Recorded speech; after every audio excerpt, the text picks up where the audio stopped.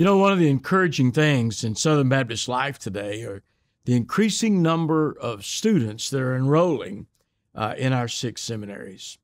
One of my favorite stories in all the Bible takes place in the 2nd book of Kings, the 6th chapter, the first 7 verses, when Elisha had a school of the prophets down in the Jordan Valley.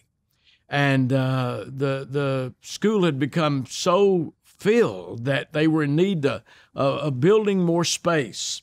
And so they got to the task of building space. And one of those students who was chopping wood for the lumber to make one of the buildings, as he swung his axe, the axe head, the Bible says, spun off the handle and went into the Jordan River and sank to the bottom.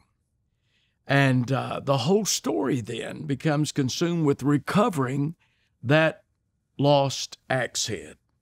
And Elisha, if you remember the story, the man of God, took a little tree and he threw it into the water where the boy lost the axe head. And all of a sudden, the miracle, the axe head, the Bible says, did float. It floated to the surface. And Elisha said to the boy, "Reach out and take it." And he reached out and took it. You see, recovering that lost axe head consumed the whole story that was there. And what a story it is. What is the axe head? Think about it.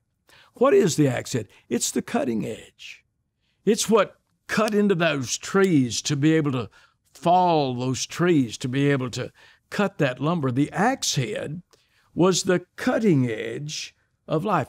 It's, for us, the dynamic power of the Holy Spirit in our lives that gives us the cutting edge in life. All the education in the world does not suffice for the cutting edge.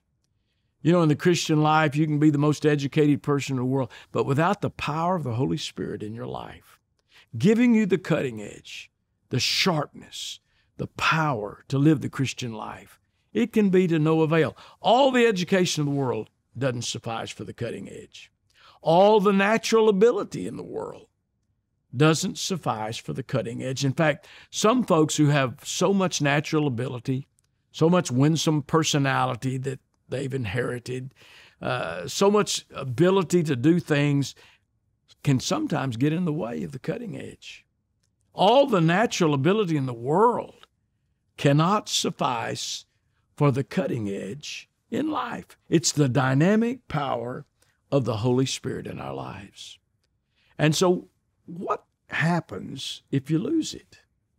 Most of us who've walked the Christian life for some time now know what it is, especially in those early days of the Christian faith, to know the dynamic power of the Holy Spirit in our lives.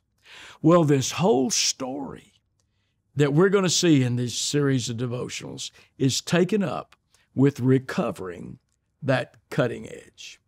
And the first step to recovering it seems so simple, but it's not. I call it the problem simplified. One of those young men was cutting so close to the river, and his axe head fell off and went into the river. And the problem was he'd lost the axe head. But you know, some of us lose the axe head. And unlike this boy, we're too proud to admit it.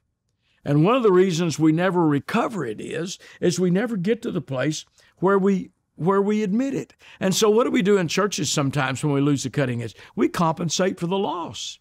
We have seminars and talk about how to polish axe handles, how to make the swing in the perfect direction, and how to make it where it will cut in. We motivate the wood choppers with positive thinking and send them out to chop down trees, and they come back beaten and bruised, and the sound of the falling of trees is not there because some of us have lost the cutting edge. And know where he lost it.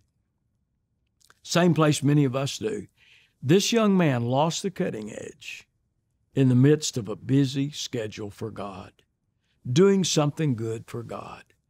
Sometimes we lose the wonder of it in the work of it. If you've lost the cutting edge, remember this. The problem is simply get to the place, first of all, where you admit it. Don't be too proud to admit it. And you'll be well on your way to recovering the dynamic power of the Holy Spirit in your life.